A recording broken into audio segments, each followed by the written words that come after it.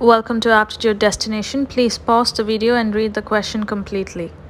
They have given that the total number of questions in the exam is 90. So let's consider n equals 90, which is the total number of questions. Now a student has attempted all the 90 questions.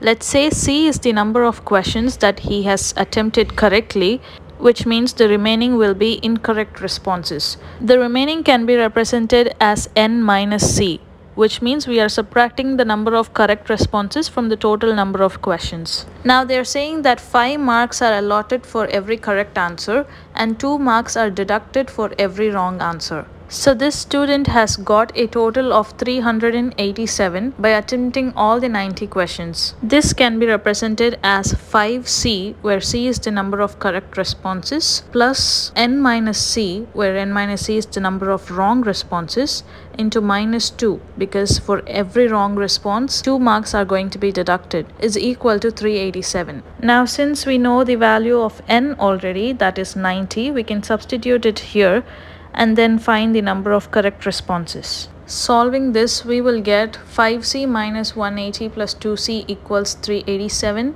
7C equals 387 plus 180. 7C equals 567. Now C will be 81, which is the number of the correct responses. Now we know that the total is 90 questions. Therefore, the number of correct responses should be subtracted from 90. The incorrect responses would be 90 minus 81, that is 9.